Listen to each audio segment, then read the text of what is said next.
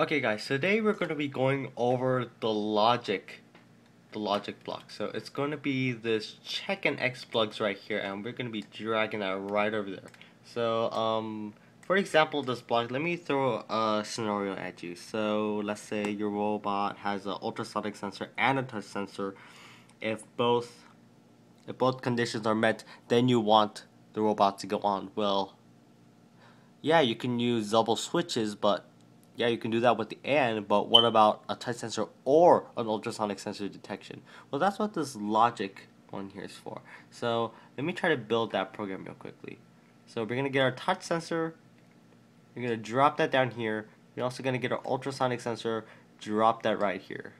And we're going to be looking for the yes and the no, because that's what we want to detect, right? And now what this is going to do is it's going to output a yes or no value depending on what has been inputted. So let me just go over what's going to happen when I do this. So let's put that here. Let's put that here. Close this, save some room. And I need to tell you this beforehand. So if you look down here, we realize that we have that Venn diagram. And just to let you know, these are grayed out because of the wiring. Just you guys know already, right? So we realize that it's going to be OR. So what's going to happen here is if the touch sensor or the ultrasonic sensor are both, or either one of these is yes, this result right here is going to be yes. So how about this? Let's put this in a logic loop. And you guys all know what logic loops are, right? They have to meet a certain condition, a certain value of logic in order to be taken out of the loop. Okay, so if the touch sensor or the ultrasonic sensor is detected, because it is OR, it's going to emit the value of true and it's going to get out this loop. Okay, that sounds all fine and dandy, but what about AND? And you realize that the Venn diagram, now it's smack dab in the center. Whoa. Forgot about that. Not the entire thing. So, and what's going to happen is 1 and 4 has to be true. So the touch sensor and the ultrasonic sensor both have to be detecting at the same time in order to get out the loop. I forgot to mention this just now. With the AND, or with the OR, it can be, both of these can be activated in order to make it true. So you realize that the inside of the Venn diagram is also filled, indicating that both can be satisfied in order to get out the loop.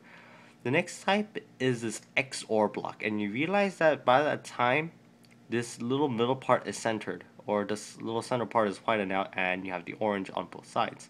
So,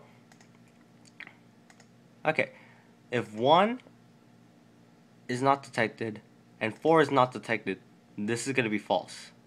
If 1 is detected, 4 is not, this is going to be true. If this is not detected, but this is detected, this is going to be true. So it looks like an OR function, right? But if this is true, this is true, this is going to be false. So basically what the XOR is that the values that are inputted has to be OR. It cannot be both. It has to be one or the other. And the last one I want to discuss here is the NOT. And I'm going to be clipping this one out. And what this NOT does is practically an inverter. So let's say the ultrasonic sensor right now is detecting anything below 1 feet. So anything below 1 feet is going to be true. So let's say we are detecting something below 1 feet and we're going to transmit a value of true.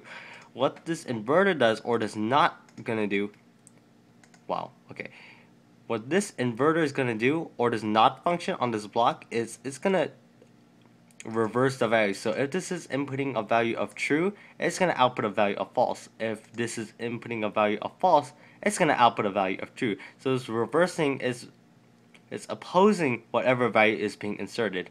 And as we can see here, remember the data hubs, here's A, here's B. We see that A is whited out and B, hold on a second, let me just switch it.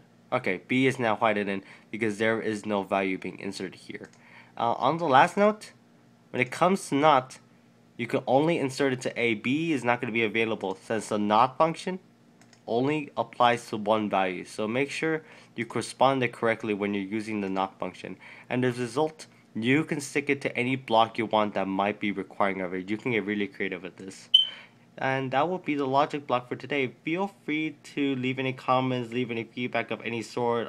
Hey, you're awesome, or hey, you suck. Anything that you please. Just I would just want to say thanks for watching this. Thanks for being with me and this horrible handy cam. But thanks a lot, guys. I really appreciate it. And I'll be seeing you guys in a little bit.